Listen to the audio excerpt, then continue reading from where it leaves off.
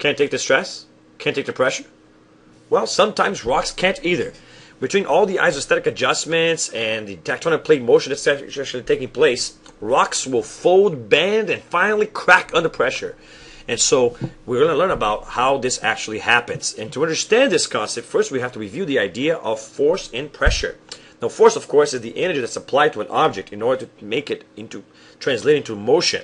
But sometimes the object cannot move, and that causes the object to undergo stress. And that's what we have to talk about. But before you can understand stress, the idea of pressure. Pressure is how much force is applied to a certain area. So, for example, I don't have the power to completely knock down a wall. No matter how much force I put in that wall, I cannot do it. I don't am strong enough for that. But if I focus my force in one spot, I can punch through the wall. Most people could.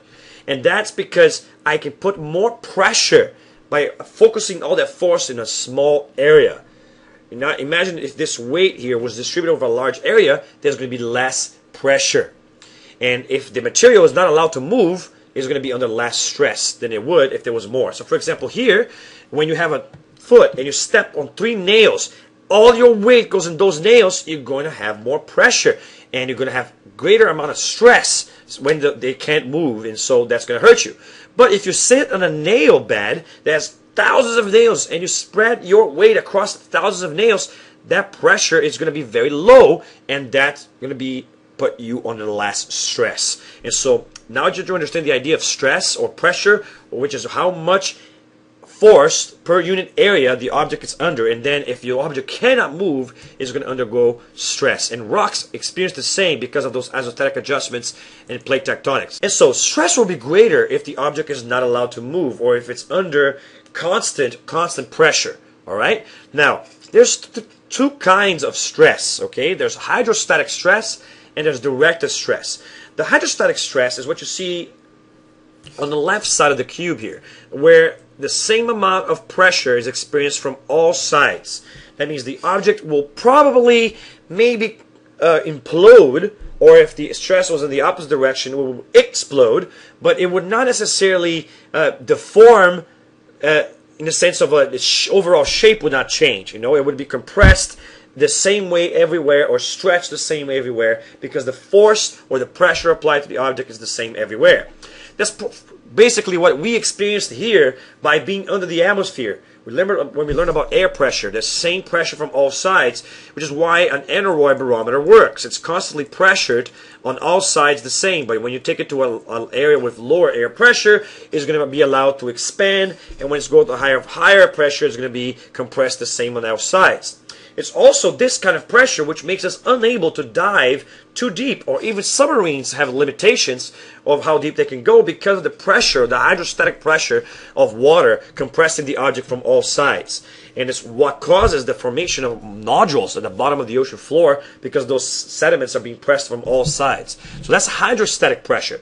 We're going to be focusing mostly on directed pressure, or differential stress, which happens when one side receives more stress than another, causing the object to actually change its overall shape. Alright? And so that's what we're going to be focusing on in this chapter. Now, rocks undergo a lot of differential pressure. One type of stress that rocks undergo is called compressive stress. And that's if, for example, on the top here, you see the normal object under no stress. Now, if I start compressing this object, that means I'm going to be squeezing it. What's going to happen? Parallel to the line of where I squeezed it, in the parallel direction, I'm going to be shortening the object. But on the perpendicular direction, I'm actually going to be stretching the object. And that's characteristic of any time I'm going to be doing compressive stress, which is very common, by the way, on convergent boundaries. Remember that? When the plates are moving against each other, which is what causes mountains and things, valleys and things like that. Then you also have tensional stress. And tensional stress, or tension, happens when you stretch the object. And in that case, parallel to the line of the stress, you're going to have stretching taking place, but perpendicular to the stress, it's actually going to shorten the object. And that's what's actually going to happen in the case of divergent boundaries, for example, when the plates are moving away from each other. Now, this is basically going to separate the pieces of rock, and it's going to be stretching the rock, while the other one is going to be bringing the pieces of rock closer together. Now in shear stress, the actual distance between the pieces of rock will not actually change, but it will actually deform the rock, because what happens with shear stress is when one side is applied in one direction while the other side is applied in the other direction, and so the pressure is applied in different directions at different sides of the rock, causing the block to neither shorten or elongate parallel or perpendicular to the stress, but what will actually happen is it will actually cause the thing to change its overall shape as well. So compressive stress will be something like squeezing a piece of paper. Tensional stress will be something like stretching the piece of paper, and shear stress will be like bending this piece of paper in different directions. And that's what will happen to rock. Of course, the last one here will be very common among boundaries, which are where the rock is sliding past each other, and so you should know that as transform boundaries. So you see that these kinds of stress will be more common in different kinds of boundaries, and you keep that in your mind because we're going to need that later as well. Now, because of such stress, the rocks will actually change. Now remember, do not get these two things confused. Stress is the force that's applied in a certain area, or the pressure that the rock is put under. Strain is what happens to the rock because of that pressure or stress. In other words, stress is the action, strain is the reaction. Strain is how the rock actually changes in response to the stress. So for example, because of compression stress, the rock will fold and form these kinds of structures here, synclines and anticlines, and because it will also crack under a lot of stress and form things called reverse faults or thrust faults. And then you also have, under tensional stress, the rock will stretch or thin out. And when it faults with what we call a normal fault. Under shear stress, the rocks will bend in these kinds of S-like conformations, and when they fault, we call them transform faults, all right? And so you see that the kinds of strain that will happen will depend on the kinds of stress that's actually applied. Now, these things here we call folds, and these things here we call faults, which means the rocks can either bend or change shape, or they can actually break. But you see, how they break and how they actually bend depends on the kinds of stress that's applied. And we're going to review this in the end as we finish talking about stress and strain. Okay? So here's a review of what we just talked about. If I get a crank and a bunch of rock, and then we can try to do this in class if I find a device to do so. But basically, if you actually get a crank and you squeeze a bunch of sand, what you're going to end up happening is this. On the side that's actually being stretched, you're going to have tension taking place. On the side that's actually being compressed, you're going to have shortening taking place, right? And so you're going to have those structures that we just saw happening. You're going to have normal faulting happen here, right, where the thing is going to fall lower, and you're going to have reverse faulting happen here, when the pieces are going to go higher instead of lower. And you're going to have shear stress in both cases because the pieces will slide past each other. So, and there will also be bending. You see how the bending took place here by the end? You see the rock is actually bending in this case. And so you see that the kinds of bends that happen, though, will be different in times of place. One will stretch and call it to thin out. The other will actually bend and call synclines and anticlines. And so we're going to review this as we move along and talks about stress and strain at the end. But the critical point is that different kinds of stress will create different kinds of strain. Different kinds of faults, different kinds of folds. Okay? Now, before we talk about that, we have to talk about the different kinds of materials which will experience these things.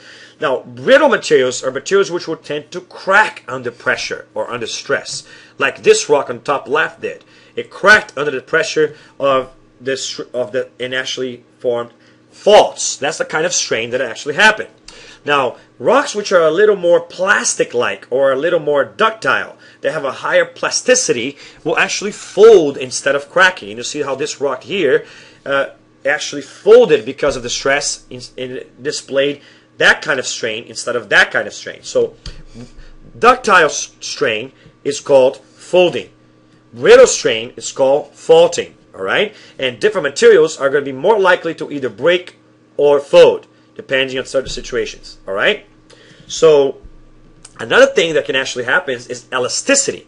Some rocks will bend at first, but after the tension is gone, or the compression is gone, or the shear stress is gone, after the pressure is no longer there, the rock returns to its normal shape. And you actually see that happening here. That's actually kind of like the things that actually cause earthquakes. When a rock that's bent suddenly returns to its actual shape after slipping, you cause that elastic rebound. So the rocks have a certain degree of elasticity to them as well. Almost like a rubber band that's being stretched. It's bending all right. It's plastic-like, so just like you see at the bottom here. But if you let it go, it will return to the normal, and that's what elasticity is all about. All right? Rocks also have a certain degree of viscosity, which is how flowy this rock actually is. Think about lava, for example. What you're actually seeing is flowing rock. And so rocks can have certain different degrees of viscosity, of how flowy they can possibly be. And they also have something called Visco-Elasticity, which is the idea of the rocks are both flowing and bending at the same time and can return to the original shapes if allowed to do so. Right, so quick review. Ductile strain is what we call folds. Brittle strain we call faults. Alright? And rocks are going to be more or less likely to do that depending on how plastic-like they are. Rocks can also be elastic and viscous depending on the type of rock that you're talking about. Alright? And depending on this, you're going to have different kinds of strain. Now, strain can also be applied in different ways, okay? You have longitudinal strain, which is strain or linear strain, which is a strain that's applied parallel to the object, for example, compression or tension. And then you have shear strain, which actually happens when the object is under shear stress, right? Because think about it, it's different when you look at something like these two. You see that the pressure is being applied in one direction, whether compressing or stretching it. But this actually is applied in two different directions. So these are what we call linear or longitudinal strains, and these are the non-linear or non-longitudinal strains. Okay, so you also have the idea of infinitesimal or versus finite strain. When you actually study rocks, this strain is typically applied to the rock on a very, very slowly. And so you have the idea that there's very, very small deformations or very small cracks over long periods of time that's actually happening. And that's how we actually study geology in terms of very fractional, minuscule amounts of strain. And that's what we call infinitesimal. While finite strain is actually measurable and visible, large amounts of strain that happen that's all at the same time. And typically in geology, we're talking about infinitesimal strain because it takes a long, long time for rocks to actually bend or crack. All right? And then you also have the idea of homogeneous versus inhomogeneous strain. Homogeneous strain will happen if a rock, the entire rock, were under the same stress. But that's not usually what happens in geology. You see that here in this rock. The whole rock didn't crack. It was only this part of the rock that cracked. And these folds that happen in this mountain were not exactly the same throughout the entire mountain. So you see that the strain, it was actually different in different parts of rock because different parts were under different amounts of stress. And so that's inhomogeneous strain, or strain that's different depending on different parts of the rock, because typically in geology you don't have stress applied to the rock exactly the same way everywhere in the rock. All right?